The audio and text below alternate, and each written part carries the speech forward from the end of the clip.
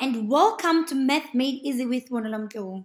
In this lesson, I'll be showing you how to convert between radians and degrees.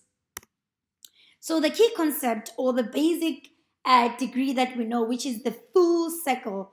The full circle is 360 degrees and that is equal to 2 pi radians. So these ones we should know them off by head.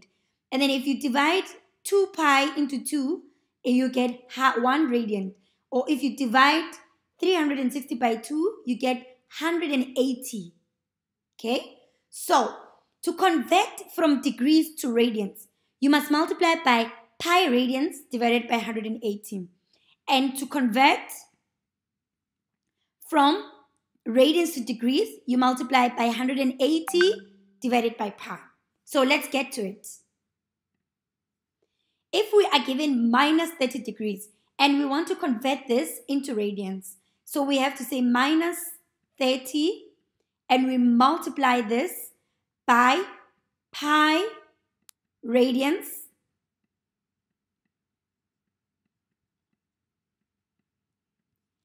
divided by 180. Okay? So,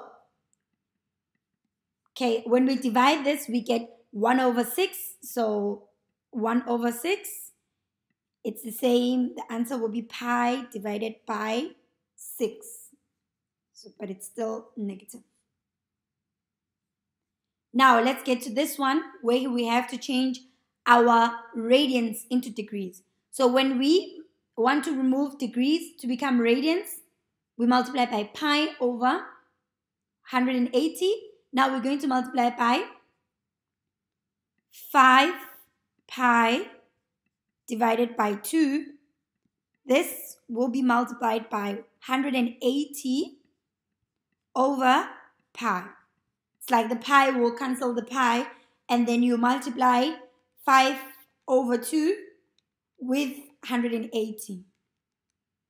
This will give you an angle of 450 degrees. This is very simple, guys.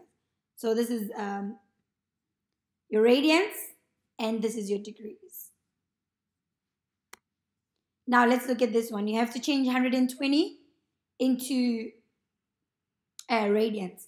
So it will be 120 multiplied by pi divided by 180. Okay? So this will give you 2 over 3 pi radians. Okay, and this side we're moving from radians to degrees. So it will be from radians into degrees, it will be minus 3 over 8 pi multiplied by 180. So we multiply this by 180 divided by pi. So it's like the pi will cancel the pi and this will be equal to 3 over 8 multiplied by 180.